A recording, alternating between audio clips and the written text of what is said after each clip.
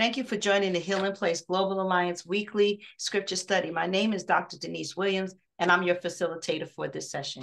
We meet here every Thursday night at 8 p.m. And to find out more about our events, please visit www.thebrokenvesselspeaks.com. At this time, we're going to ask Minister Brittany Henshaw to open us up in a word of prayer. Father God, we thank you for yet another time to come together. We thank you that we were able to set aside time to come together to hear a word coming forth from our teacher, Lord God. Anoint her, give her the right words, and just allow her to speak to our hearts on tonight, Lord God. May our hearts be open as receivers to receive this word, Lord God, and let it be implanted as a seed to grow, to be watered, and to produce fruit in our lives, Father. I thank you for each and every one of the women on this line tonight, Father, and I thank you for each and every one that is absent from the line. I pray that you protect over them, keep them, and bless them, Father. I thank you for your presence on today, Lord God, that kept us safe, that gave us the strength to get through this day. So, Father, we just release anything from our day, Lord God, that may still be on our minds or on our hearts, preventing us from hearing your word today, Lord God. We just release it in your capable hands and trust, Lord, that you have a plan and purpose for it, and that tomorrow's a new day, and we will wake up refreshed and ready to go. But tonight, we're just waiting for a word from you. We love you, Lord. It's in Jesus' name we pray. Amen. Amen, amen, amen. We thank God for Pastor Aileen being on, Minister Henshaw, and also Minister Felder. We thank God for you ladies being able to join us for tonight. We are in our book. This is the 14th chapter of our part 3, chapter 14 in our book, Daniel 70 Weeks, the Keystone of Bible Prophecy. Prophecies and Patterns, book 2, and it is written by William Strauss. If you want to download it, it's a great read. It's a great study guide to be able to go through and look at your scriptures and study along. You don't read it like a novel, you read it more like a workbook, and it will bless you if you use it in that capacity. So we are in chapter 14, which is Daniel 9 and the Messiah's purpose. So we're going to be, for those of you that have your Bibles, we're going to do a lot of Daniel chapter 9 tonight. And Brittany, if you could find Daniel 9 and 24, that would be great. And while she's finding it, I'm just going to give you guys kind of like a little update on Daniel chapter 9. Now, Daniel 9, Daniel chapter 9 has been misinterpreted for many, many years. Okay. So is Daniel chapter 9 a prophecy about Jesus' death and the coming of the anti-Messiah, or as we know him, the Antichrist? Or is it a prophecy about the death of the Messiah and Israel's national restoration and redemption? Because we know at this point, Israel had to repent. Brittany, did you find Daniel chapter 9? I did. Daniel chapter 9, verse 24. Mm-hmm. It says, 77s are decreed for your people in your holy city to finish transgression, to put an end to sin, to atone for wickedness, to bring in everlasting righteousness, to seal up vision and prophecy, and to anoint the most holy place. Okay, so after reading that, we know that this is speaking directly to Christ, because we don't want to lose the essence of Daniel chapter 9. There are 7 things that Brittany just read that only Jesus can do. Okay, and those things are, let's start with the first one. Put an end to rebellion. Bring sin to completion. Atone for iniquity. Did that by dying on the cross. He is and brought in perpetual righteousness, to seal the prophetic vision, and to anoint a most holy place. That holy place, by the way, is not necessarily a physical place. The anointing that most holy place is within our hearts. That's what Jesus came to do, is to take religion from a building and from a system and place it in our hearts. Because up until that time, Israel were very centered on the rabbi and the synagogue. And what Jesus did was he took that system and transferred it into our hearts. Now we don't have to go to a church building to get in touch with God. We could pray from where we are. So he sanctifies us as salvation so that we can communicate with him. Does anybody have a comment or question at this point? Okay, so Daniel is talking to God and telling God to remember the covenant. That's Daniel 9, 4, and 5. Brittany, can you get that for us while I'm talking? Daniel 9, 4, and 5. He's pleading with God to remember his covenant and the mercy that was promised to Abraham and his seed, because we know that Abraham's seed was blessed. Did you find that for us, Britt? Daniel 9, 4, and 5. You can unmute yourself when you're ready.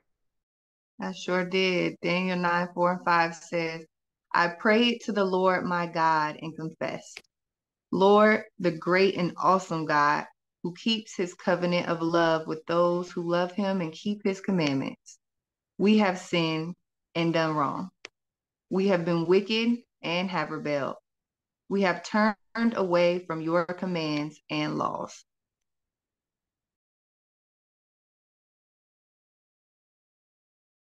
I mean, Daniel realized that Israel is in trouble again, and they have strayed away from the Lord. And that's what Daniel 9, 4, and 5 is doing. Daniel is pleading on behalf of the people for God to forgive them, to repent. And the reason why is because he wants Israel to be a right standing with God so that the promises of Abraham and his seed would be fulfilled. But what he didn't know was that had to be fulfilled anyway. That was going to be fulfilled anyway, because without that promise being fulfilled, Jesus Christ wouldn't have come. So that promise had to be fulfilled. Amen. So now if we pop over to, here's another situation where we can kind of confirm that. If we go to Genesis 22 and 7, I think I can find it right quick. Genesis 22 and 7. And when we read Genesis 22 and 7, it's just a confirmation of the Old Testament echoing the New Testament, and the New Testament corresponds with the Old Testament. Amen. So in Genesis 22 and 7, it says, and Isaac spake unto Abraham his father and said, my father. And he said, here am I, my son. And he said, behold, the fire and the wood, but where is the lamb for a burnt offering? So this is speaking of Jesus being that lamb and being that sacrifice and dying on the cross. So that was already in place. God had that in place before Abraham. He always had the way of salvation mapped out before the beginning of time. So it's almost like with Abraham and with Daniel, they are just echoing what God has already put in place in the sacrifice of the lamb, which is Jesus Christ. So that seed that Abraham is talking about, let's go to, is that Galatians? Galatians 3 and 13. Britt, can you find that for me? Galatians 3 and 13. So one of the other things that Paul spoke to in Romans 2 and 29 is that he was talking about the circumcision of the heart. Israel was very focused on outward appearances of holiness. Outward appearances of holiness. And you find even today, there are some people who are very focused on the outward appearance of holiness. If you look holy, if you dress a certain way, they consider those things to be holy. But that doesn't make a person holy. A relationship with God is what makes people holy. But you can't do that by forcing people to wear certain things, or they can only go certain places, or you're saying that certain places are not good or not wholesome, because it's what's in your heart that counts. Britt, did you find that scripture for us? Yeah. Galatians 3:13 says, Christ redeemed us from the curse of the law, having become a curse for us. For it is written, cursed is everyone who hangs on a tree. Right. So Jesus actually became sin for us. Every sin that you could think of in your mind, Jesus became that so that he could pay the price for that sin. Every sin that you could think of, the most reprehensible sin, he became that so that we could walk in the newness of life. Anybody have a thought about that they would like to share? Just think about that. Every sin that mankind could ever commit, Jesus became that. That's pretty deep when you think of people who've done heinous crimes, heinous murders, violating children. Any crime that you could think of in your mind that is heinous, he had paid the price for that sin. It's more than just lying and cheating and stuff like that. It's the worst of the worst type of sin that anybody could commit. He died on the cross for that. So this is why it's important for us to understand that Daniel 9 and 24, well, the whole chapter of Daniel 9 is speaking to the 6 things that only Jesus could have accomplished. So it's a lot. It's the whole chapter is in larger context than just Israel being redeemed or Israel being restored. It also speaks to Christ, who's going to come and not only restore them, but there's certain benchmarks that he's going to hit. And that's what we read, those 6 benchmarks. Because again, Israel was a people that did not have a relationship with God the way we do today.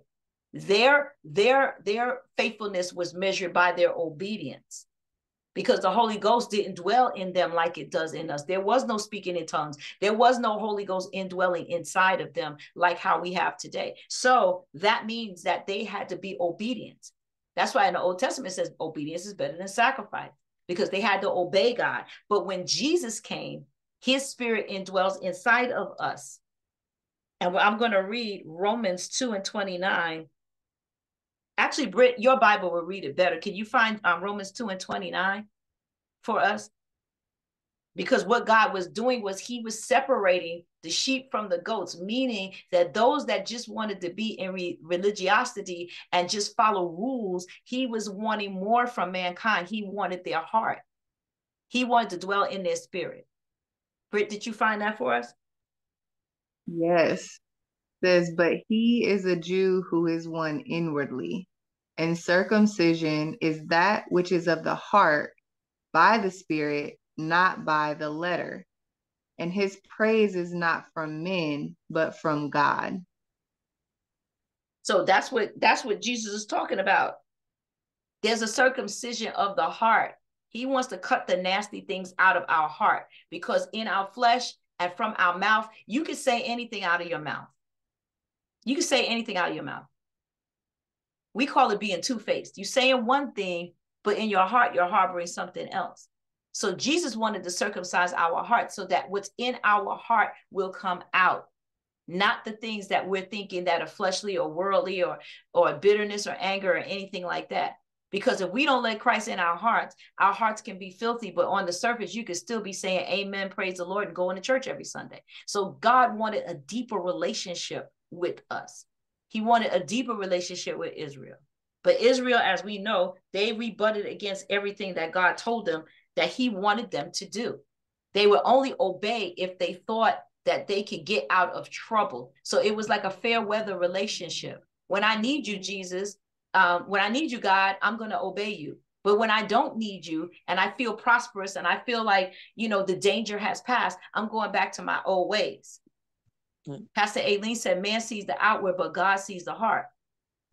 But see, that's why, that's why Israel had a group of people that was actually doing what God would have them to do, being obedient. And then you had some that were just going through the motion. And what had happened is he had to remind them that they was not doing him any favors. He came so we could have life, and they was doing all kind of things that was not of God. They was just following a system, and that system was not of God. I mean, when we think about different things, he had to remind us that when the second Adam came to redeem, the second Adam came to redeem us because the first Adam was finding fault in the woman, in which he was already given orders on what to do. and he didn't do it. So the second Adam, which is the second lamb, came to redeem us.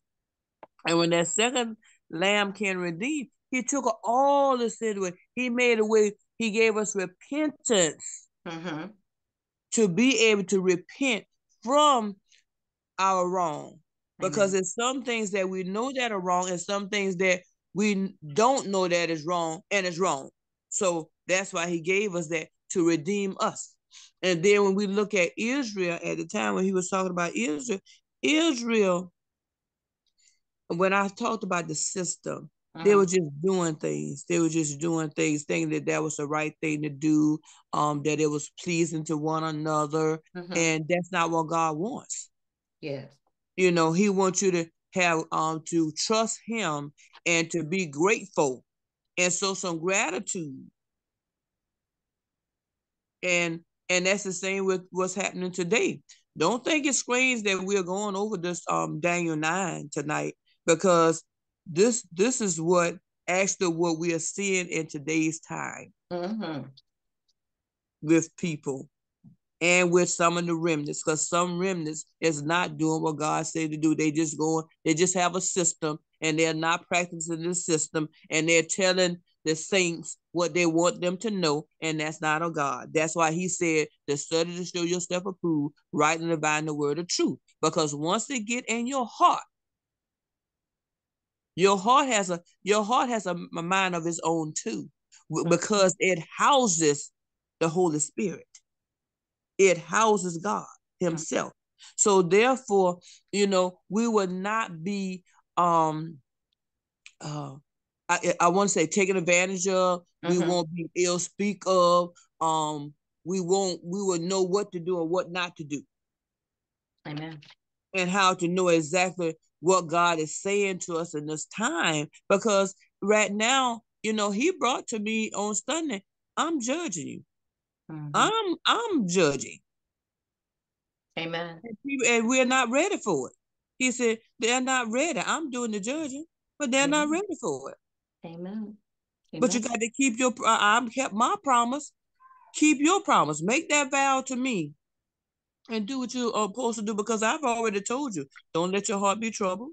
And then he also said, I'm coming for you. I'm coming to prepare a place for you. Amen. So now that you've got us to that point, now, which is what Pastor Aileen is saying, is watch out for wolves in sheep's clothing. Because when we believe in a system, when we believe in the dogma of religion more than we believe in what the Bible itself says, this is how we end up as Israel in Daniel chapter 9. Now they're in a state where they have to repent, because a lot of times people will make it seem like their way or their system is the only way to engage God. You have to be dressed a certain way. You got to bring a certain amount of tithes. You got to do this. You got to do that. And that's not what God is saying at all. Brittany, can you find Colossians 2:11? And we're going to read Colossians 2:11 through 13. This is an important aspect of what Daniel chapter 9 is speaking to. Again, God is dealing with the hearts of the people in this season.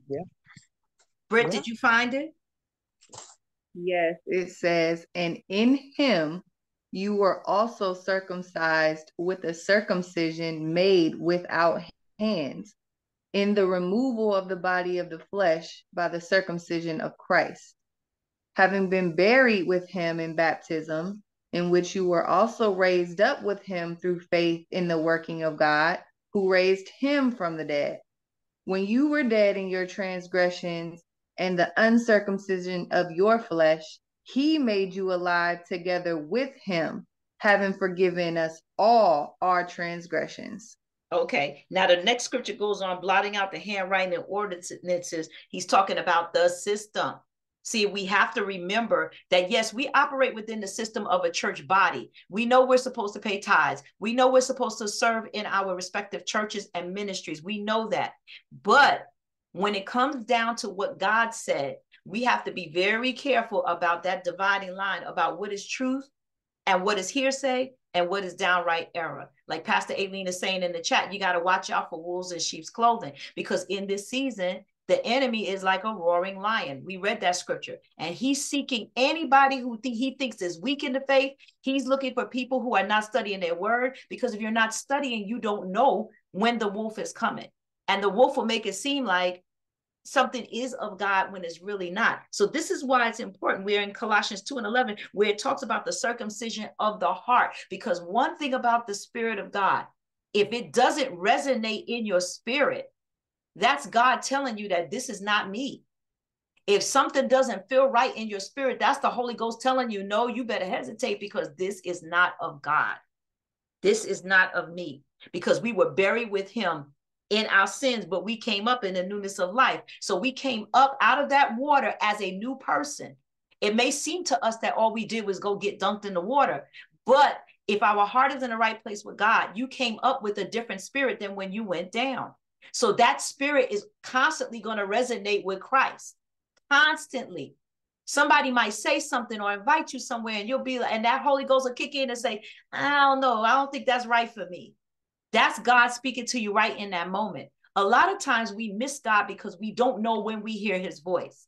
We don't know. We think that hesitancy is fear, and then we just go on into it thinking that, oh, I was just fearful. That's not fear. That's all. You have to know the difference between God speaking to you and warning, and God speaking to you and saying that's fear operating inside of you. If you don't know God, you won't know which one it is, and you would pick the wrong thing and be captive to the wrong situation, be in some church body where they have some strange rules, where they locking the doors and turning out the lights and doing all kinds of crazy things because you are led astray. This is why it's important in this season to know God in the pardon of their sins.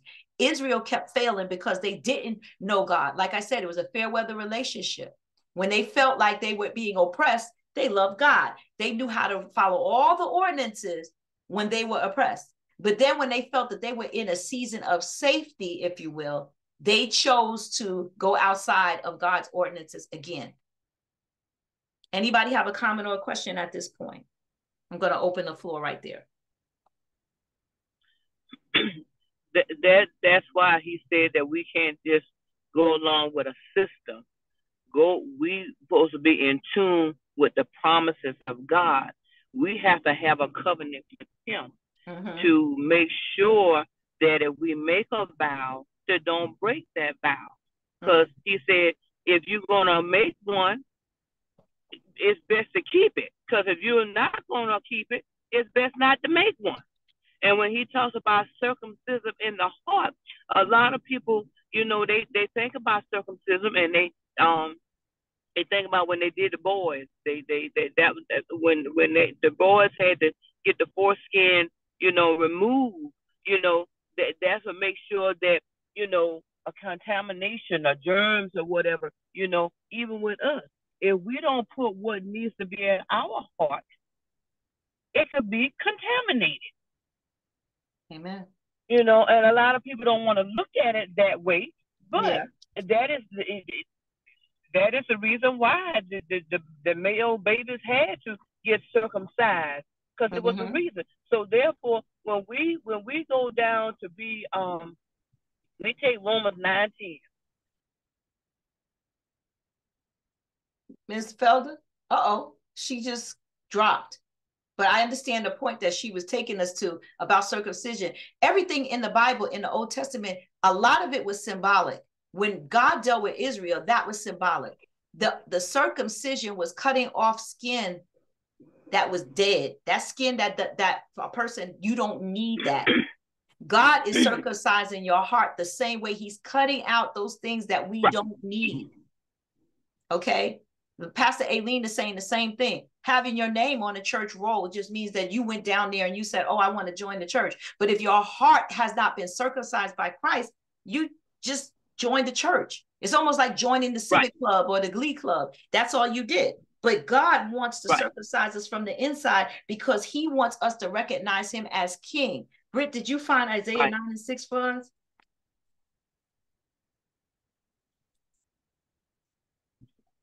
Okay, you got your mute on.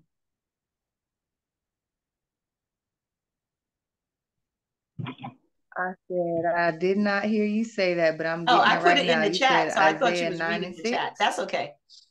Isaiah 9 and 6. I got you right now. Okay, good. Isaiah 9 and 6 says, For a child will be born to us, a son will be given to us, and the government will rest on his shoulders, and his name will be called Wonderful Counselor, Mighty God, Eternal Father, Abba, Prince of Peace. Amen. That's what God is setting us up for. That's what Daniel chapter 9 is about. It's God's promise to Abraham's seed that the Messiah was going to be brought forth through this line. We are to become one spiritual family, Jews and Gentiles together. Why? Because Jesus is going to be our ultimate king. He is the king. And that's what Daniel chapter 9 is pointing us to in scripture. Also, let's look at Galatians 3 and 16. Galatians 3 and 16. Now to Abraham and his seed were the promises made. He saith not, and to seeds as of many, but as of one, and to thy seed, which is Christ. Brittany, do you have Galatians 3 and 16? I like them to hear it in a different version as well.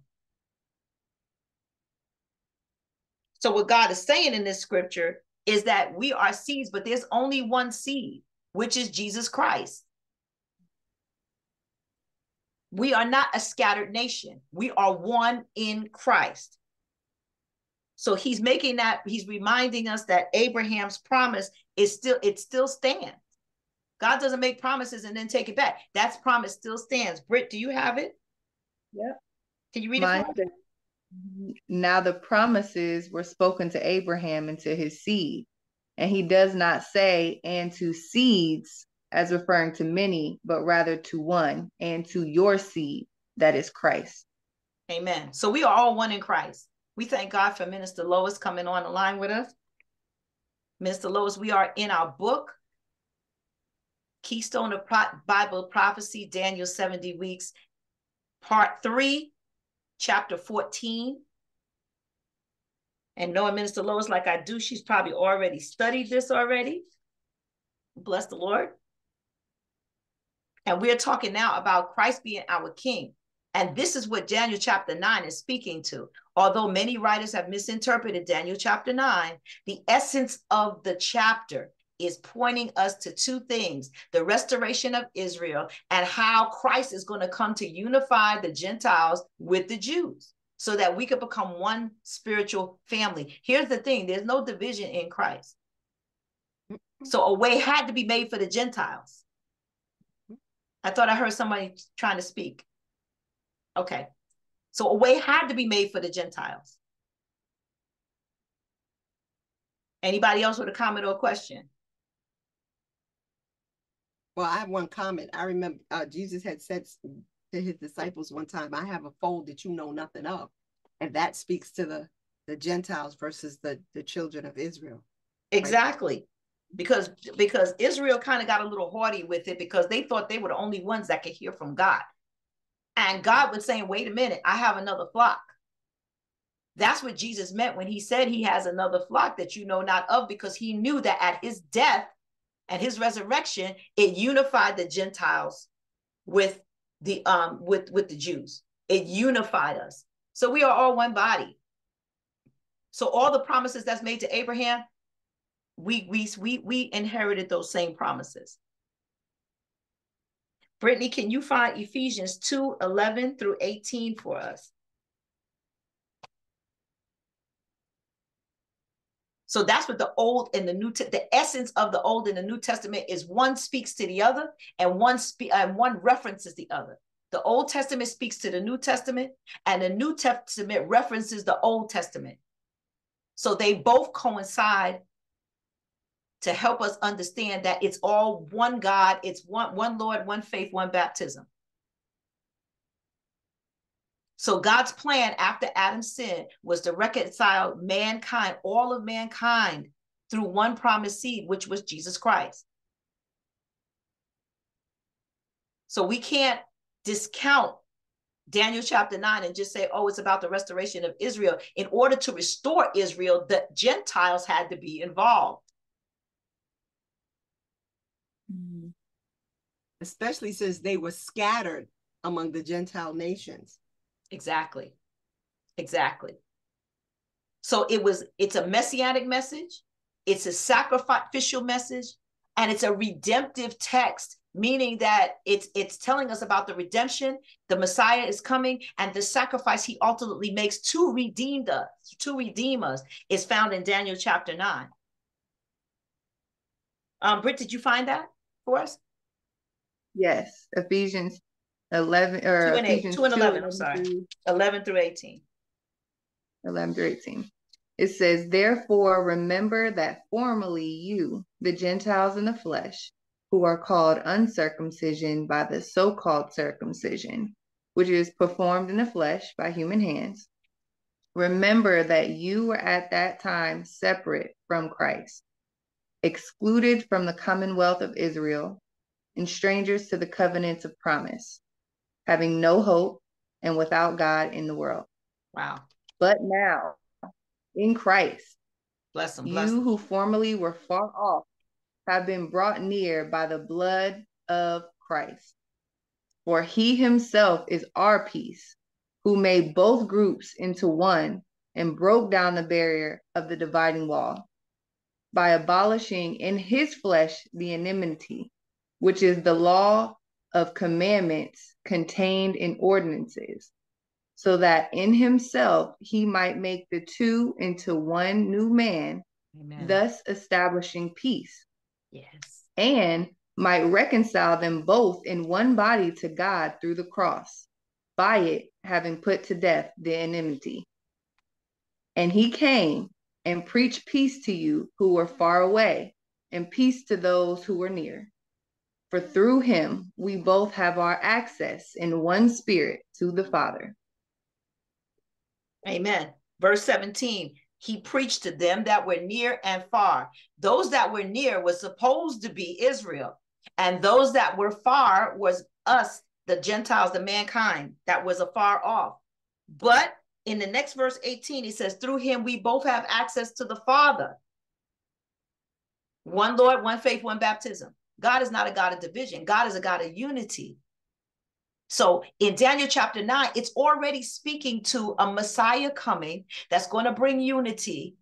And God already knew that there would be an upheaval about it, because the Jews got upset at one point and they started saying, these people are coming in here, they're not getting circumcised, they're not going through the rituals, they're not going through all of this stuff that we had to go through. So why is it that God is not speaking to that? Because they're not understanding that God is a symbolic God.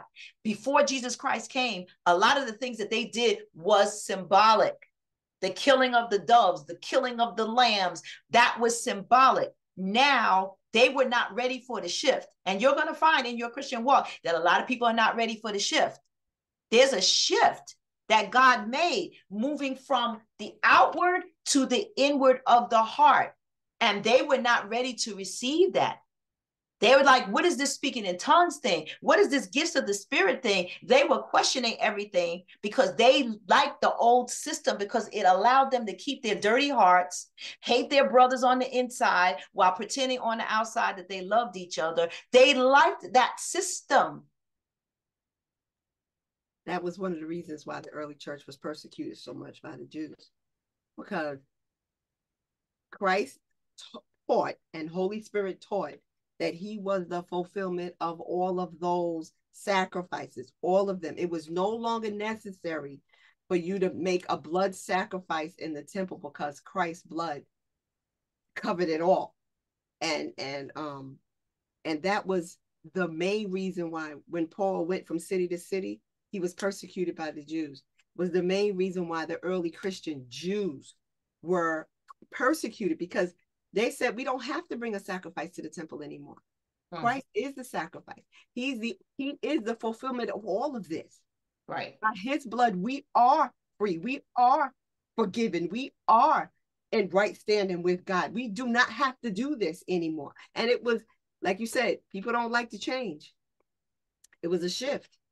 It was why Stephen was stoned. The shift. It was a ship. So when we're dealing with people now, even now, there are those that don't understand in the church that Christ is the all in all. You don't have to go through the rituals. It's a heart condition. It's a heart relationship. Now, we're not saying that you don't have to follow God's commandments. Commandments still stand. Yes. But the rituals that man has created, that's what we're doing. That's where the separation comes, because Israel had a lot of rituals. Many of them were man-made. Yes. They weren't all commandments from God. Nope. So when Christ came, he got rid of all these. He's like, what are you doing all this for? I left commandments. And when Jesus left his commandments, everything was complete. We don't have to add to it. We don't have to take away from it. But Israel was trying to do that in an attempt to manipulate people and control people. And we know even now in today's time, there are gatherings. I don't even want to call them churches. There are gatherings where people are controlled. They're controlled to give their rent money for tithes. They're controlled to dress a certain way. They're controlled to open up the deepest secrets of their lives to a pastor or a so-called pastor and leadership, so that you could prophesy the right way to them. There's a lot of manipulation going on. Jesus came to abolish all of that. That's why he deals with us in the spirit. And if your spirit is not comfortable with the body of people or a situation, God will tell you, don't get around these people. Don't get involved with these people, because you have a spiritual relationship with Christ. Meaning that when danger comes, that Holy Ghost steps up inside of you and lets you know this is not good. This is not right. You may not have all the reasons why it's not right, but something in your heart will keep nagging you to not engage until God reveals to you the whole picture. Does anybody else have a comment on that? Lois, can you find Psalm 72, verses 7 through 9? While anybody has a comment, we're going to share that. Is there anybody that has something that they would like to say to that? Well, bless the Lord. Okay. First Psalm 72, what? 72, verses 7 through 9. Okay. Let's see if I got it. Come on. Okay, 7. Psalm 72, verse 7, the New King James. In his days, the righteous shall flourish, and abundance of peace until the moon is no more. He shall have dominion also from sea to sea, and from the river to the ends of the earth. Those who dwell in the wilderness will bow before him, and his enemies will lick the dust. Amen. And that's pretty deep. He said his enemies will lick the dust. It means they're going to be face down at his feet. Thank you. Brittany, what are you trying to say? You're muted, you know. No, I was repeating the same thing you were saying at the same time. Your enemies will lick the dust. Right? God says out that an enemy is going to be under our feet, but while he's down there, he's going to be licking the dust.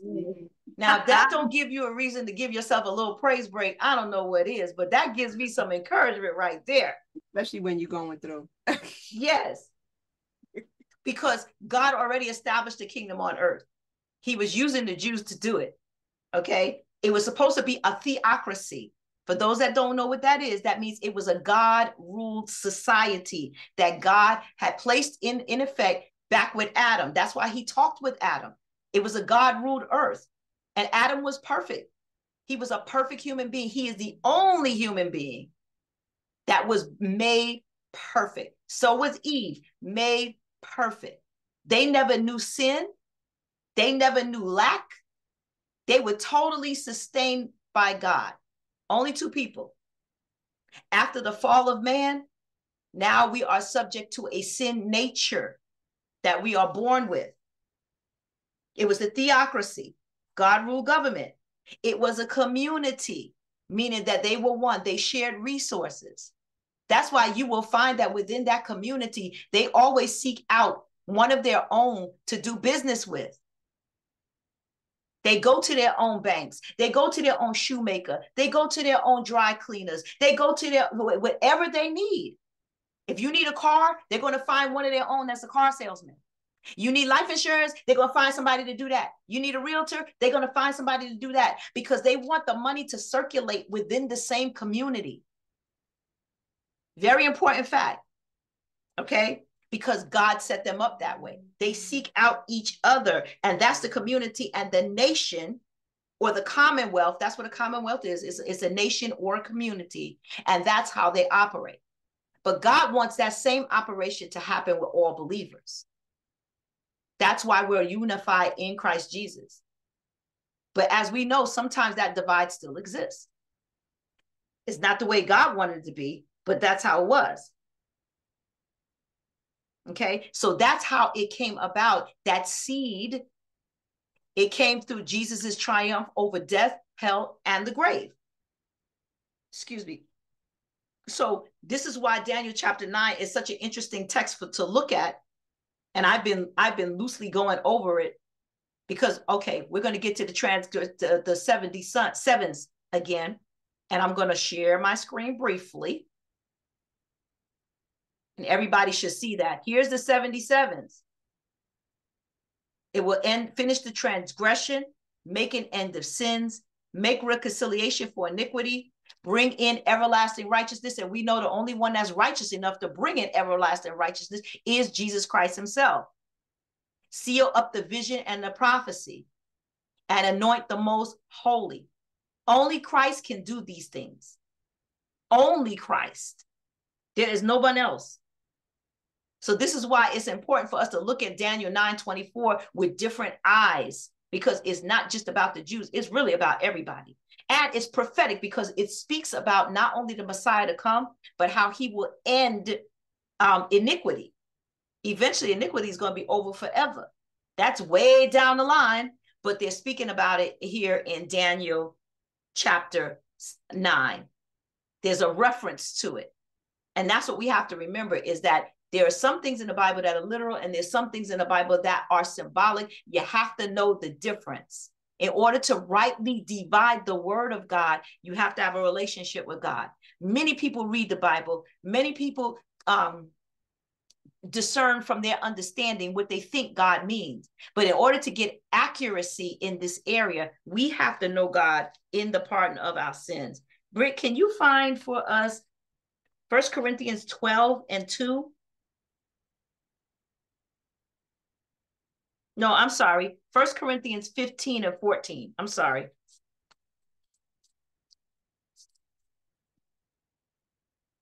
Yeah, 15:14. Okay.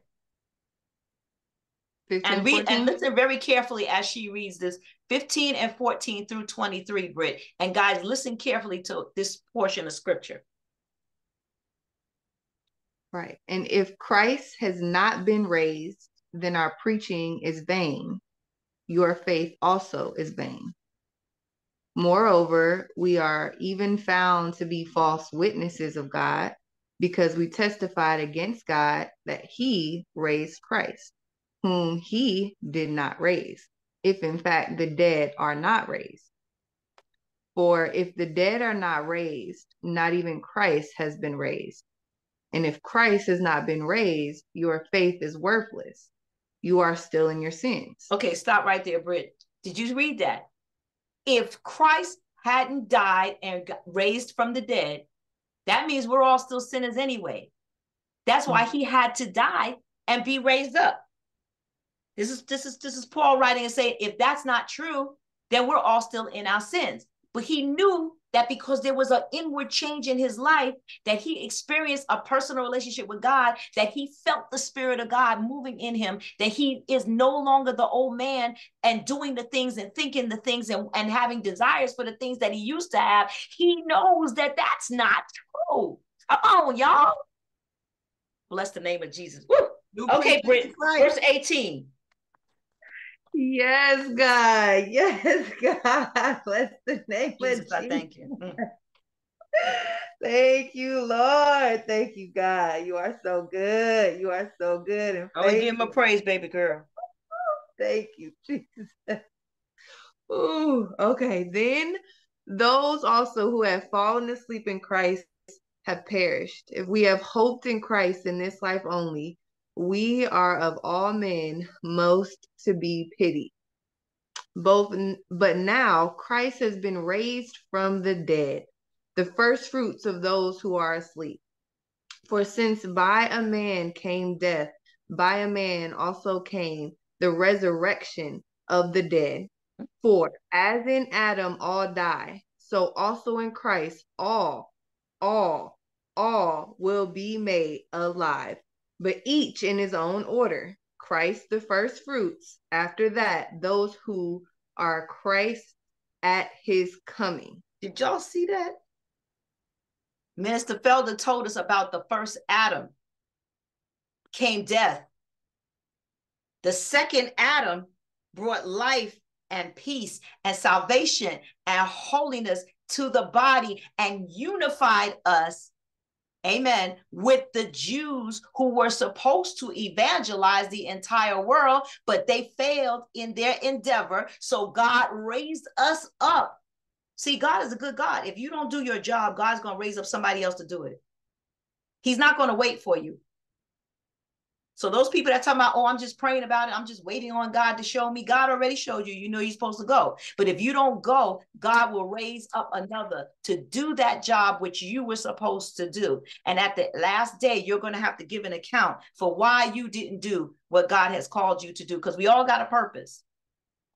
Okay? Anybody else? Comments and questions?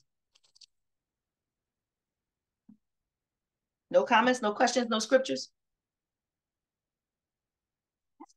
So let's go back to those 6 things. One was to finish the transgression. So atonement had to happen in the spiritual context for Israel. They had to atone for their sins. That's what Daniel was pleading with God for him to remember the covenant he made with Abraham and for mercy for Israel so that they have time to atone for their sins. Sounds a little bit like today, right? God is giving people time to come in and give their life to him. That's the grace that he's extending to mankind even now. Even now. Even now. And he was, and the scripture they have here is Isaiah. I believe this is Isaiah, but he was wounded for our transgressions and bruised for our iniquities. The chastisement of peace was upon him, and by his stripes, or with his stripes, we are healed. Number 2, to make an end of sins. In other words, so that sin does not dominate you anymore. Let's go back to the new man we was talking about. Sin doesn't dominate you anymore. Why? Because in Christ Jesus, you have the power to rebuke the enemy. You have the power to rebuke those unholy thoughts. You have the power to rebuke those unholy people that keep coming around you and trying to engage you in things that's not Christ. You have power now because he made an end of sins. Yeah. Look at Minister Brittany just praising God back there. Come on now. But you know, when you know that you've been set free, you can't help but give God praise. And who would go back to bondage after being free? Well, there are some. Who would do that? That was somebody that wasn't, and I'm going to say this, I don't care who gets upset about it. You wasn't truly saved in the first place. If you've tasted Jesus Christ for real, you wouldn't want to go back. For real. Okay. Number 3, make reconciliation for iniquity. Okay. So Jesus reconciled for iniquity by dying on the cross. Mm-hmm. Okay. The books were out of balance. The sin was stacked against us over here, way down here. The sin was stacked against us. We couldn't get out from under it. But Jesus did this for us. How about that? Glory be to God. How about that? He balanced the scales, so you are not bound anymore by sin, by people, by circumstances, by spirits, by oppression, by depression. You have the power within you to call those things that are not as though they were. Woo, hallelujah, Jesus. You just got to learn how to use your power. You got to learn how to use your power. Number 4, he brought in everlasting righteousness. Because Jesus is righteousness. Is righteousness. Yes, he is.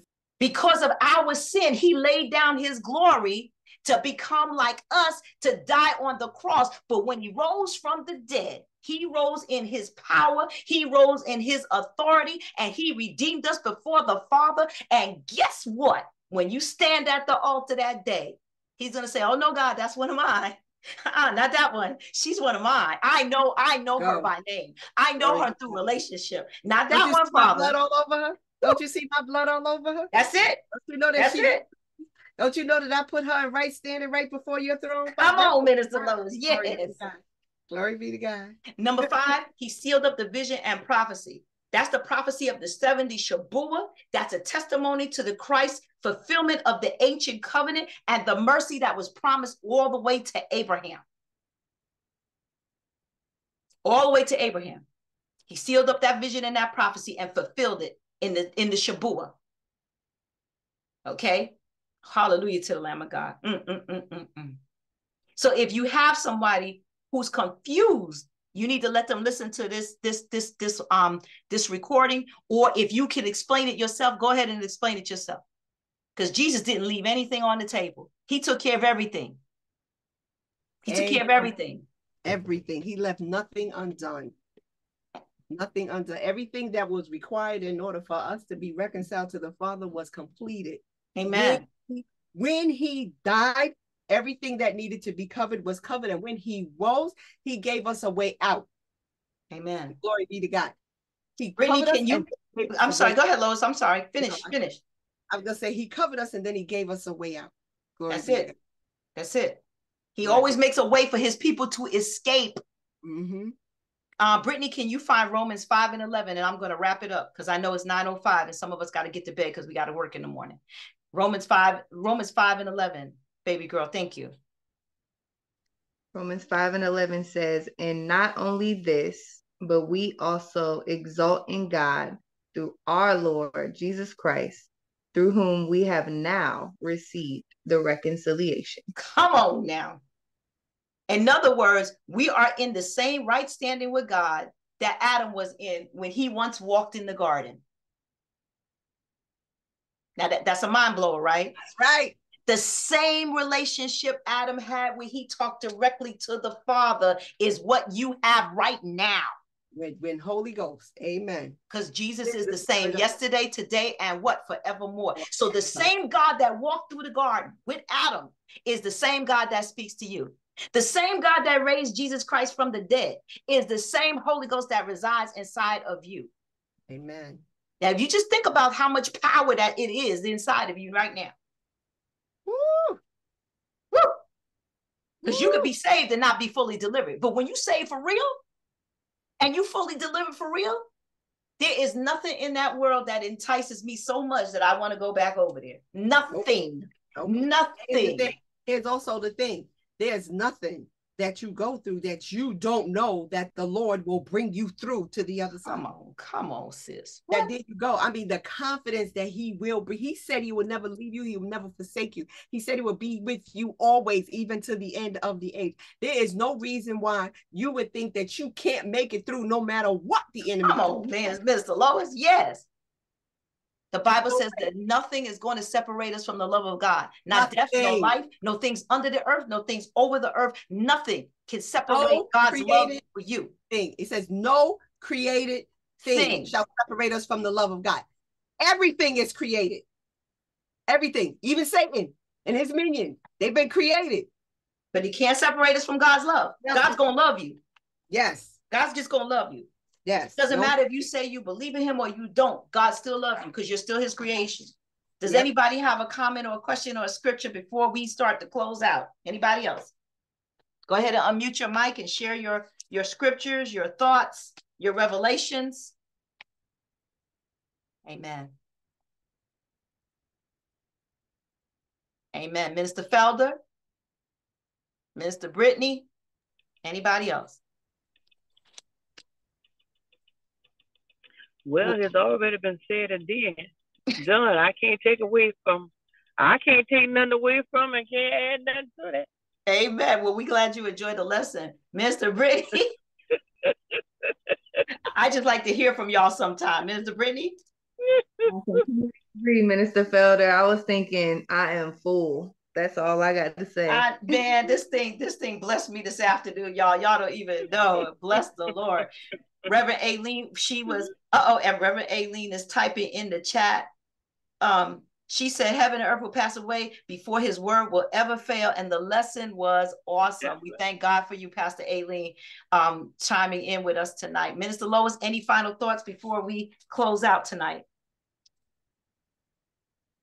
No, thank you. I just got confirmation on some stuff that I've been studying. So I just thank God for confirmation all the way around. Amen. We are Amen. His. We are safe inside the ark of safety. We are covered by Holy Spirit and the blood of Christ. There is nothing that can prevail against us. He has told us that we will trample on serpents and scorpions, and then nothing will by no means harm us. So no matter what the enemy is throwing at us, we shall prevail. Glory Jesus. be to God. Glory be to God. There used to be a song we used to sing. Move. Mr. Felder, where'd you say it? Oh, Jesus. I almost hit somebody, put something in. They working on the road and the man ain't got on his vest or nothing. All I saw was an orange form. Oh my goodness. Oh, you driving. I didn't realize you were driving. There's an old song that we used to sing when we were kids, and it goes, the devil says no, no, but God says yes. Yes, yes. Anything we need, God is going to say yes to it because we know him. Amen. We know I was just thinking about that song. Living, he loved me. Died and he saved me. Buried, he carried my sins far away. Rising, he justified. Freed me forever. One day he's coming back. Glorious. Oh, I was just thinking about that because that's just what this lesson reminded me of. Oh, my goodness. Glory be to God. If we sinned and he loved us. Yeah. He died and he saved us. Yeah. Buried, he carried our sins far away. Far away.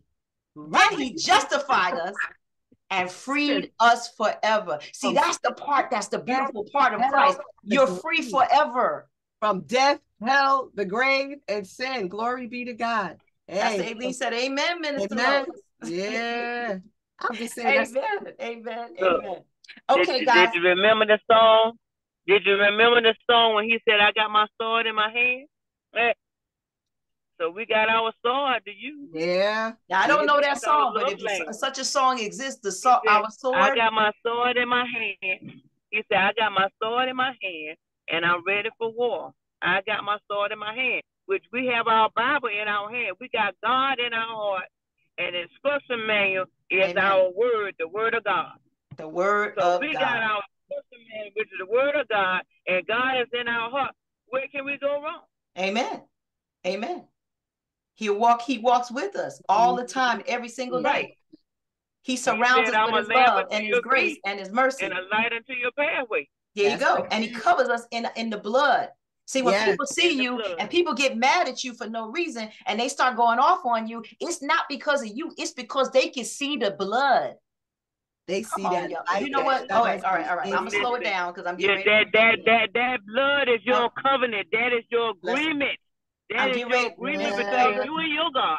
Mr. Felder, I'm getting ready to preach here, and we gotta go. Oh, Lord have mercy. It's time for us to say goodnight. I'm glad you guys enjoyed the lesson, and it blessed me. I'm telling you, this study blessed me this afternoon.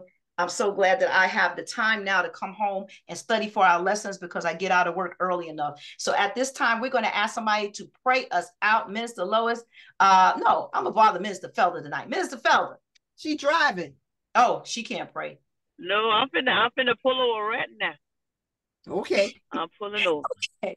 Well, while she's pulling over, I thank God for you guys coming on the line. I'm glad y'all got blessed tonight.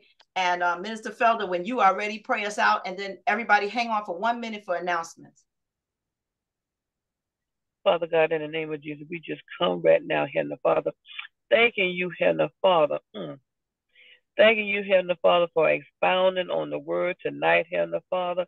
We thank you for giving us a better understanding of you, God, who you are and who we are in you, Lord God.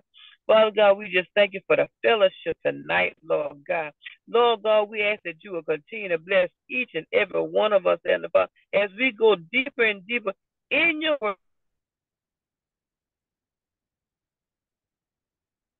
And God, we thank you and we bless you for all things and everything. In Jesus' name. Let us not leave your presence, Heavenly Father, but you will be always in our heart. In Jesus' holy and righteous name we pray.